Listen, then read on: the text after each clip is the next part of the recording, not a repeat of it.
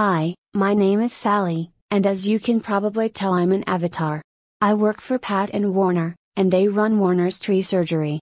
Warner has been treating sick trees for over 50 years, and Pat has been answering the phone, talking to the customers, and lining up work, and basically doing everything else that needs to be done.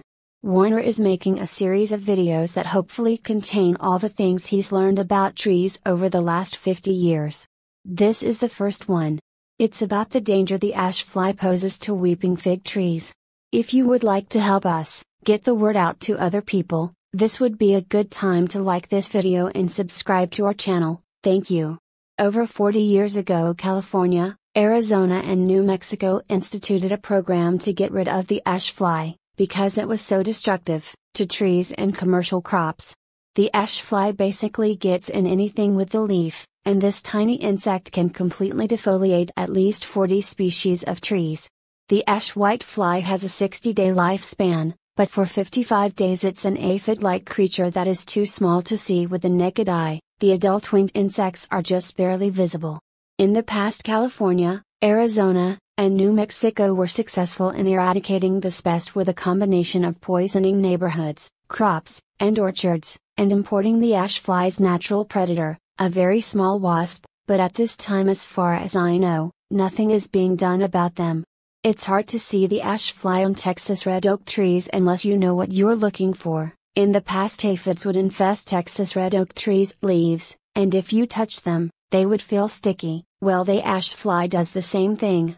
So, if your Texas red oak tree's leaves are sticky and you live in Maricopa County, Arizona, you probably have the ash fly. The difference between the ash fly and the aphids is the ash fly will turn the Texas red oak leaves white, and if you know what you're looking for, before that happens, the top leaves of the Texas red oak tree will look a little weird. So, if you see your neighbor's trees with a few of their branches turning white, this is probably caused by a boring insect that's went completely around a particular branch, or it's caused by the ash fly. In order to control the ash fly, you need to poison the trees. You also need to start fertilizing your trees on a regular basis. I'm going to tell you which poison to use in a minute, but first you need to understand that the poison I recommend has nitrogen in it, and too much nitrogen is bad for trees. So, you need to put the poison down, and then 6 months later you get a good general purpose fertilizer, and you treat the trees with it. If you live anywhere within 30 miles of Mesa, Arizona, you need to get Warner out to treat your trees with something that will kickstart their immune system. You see, every cell of every plant has enzymes that dissolve fungus, bacteria, and viruses, and because the ash fly has been in your trees, those enzymes have been depleted.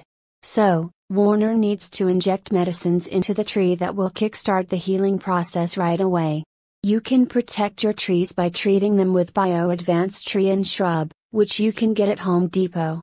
This is a terrible poison, is so bad it was taken off the market for professionals to use, but thanks to some sneaky politicians, it was grandfathered in, so a 10-year-old kid can walk in and buy all he wants. Anyway, if you know it's toxic, you'll be fine, just don't go sticking your hands in it and licking your fingers. If you're careful, and a little bit afraid, it's safe to use. If you use the liquid, you pour the amount you need in a bucket with water, and you put the water down close to the base of the tree, and then you water it in. If you use the powder, you put the powder down close to the base of the tree and then you water it with a sprinkler. If a little dog licks it up before it's dry, it will kill the little dog. So, make sure animals and children are kept away from it until it's dry. You only need to put it down once a year, and in 3 years, if you do it yearly, you will not only get rid of the ash fly, but it will also get rid of all the boring insects in a tree. There's one more thing I need to tell you. Every place in the world where it rains, the water falls off of the trees at the drip line, and because that's where the water falls, that's where the roots that pick up the micronutrients develop, and all the instructions you get for the fertilizers tell you to put the fertilizer out at the drip line. In Maricopa County, Arizona, the roots have developed where the tree has been getting water all its life, and that's where you need to put the fertilizer. So, just ignore the instructions, and do it the way I just told you.